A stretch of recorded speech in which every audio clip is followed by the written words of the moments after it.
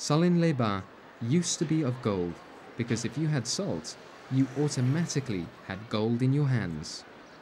The fortresses surrounding the city remove all doubt.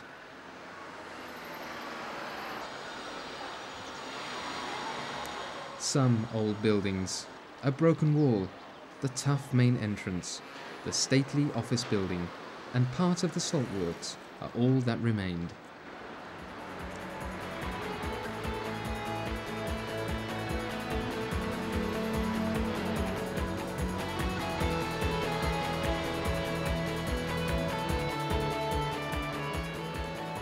At the former factory site, the market stalls stand together fraternally next to the parked cars of the curious day trippers, who naturally want to know what things were like at the salt mine.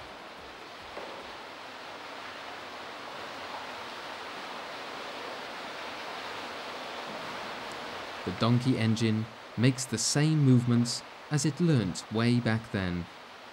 The saltworks are in fact out of order. The only thing it does is produce therapeutic waters for the water needy in the health spa further down.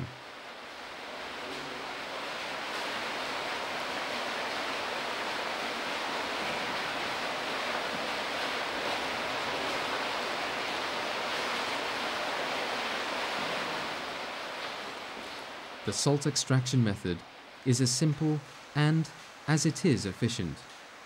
You pump fresh water through the porous rock salt layer at 246 meters depth, and behold, the emerging water is saturated with salt. Well, almost. The next step is to pump the salt water to the ovens, where the water evaporates and the salt awaits to be gathered.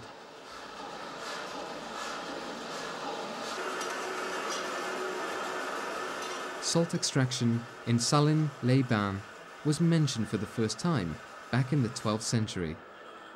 In 1962, the saltworks closed its doors and was later sold to the municipality. The main reason for the closure was deforestation. There was no more wood for the ovens. The huge forests of Chaux were too far away, and pit coal was too expensive. The saltworks are now a museum that tells us how things were back then. Salins-les-Bains had location in its favour, packed between the mountains and with trigger-happy fortresses at the top, and a solid wall around the city made potential plunderers think twice before they would lay their fingers on the salt.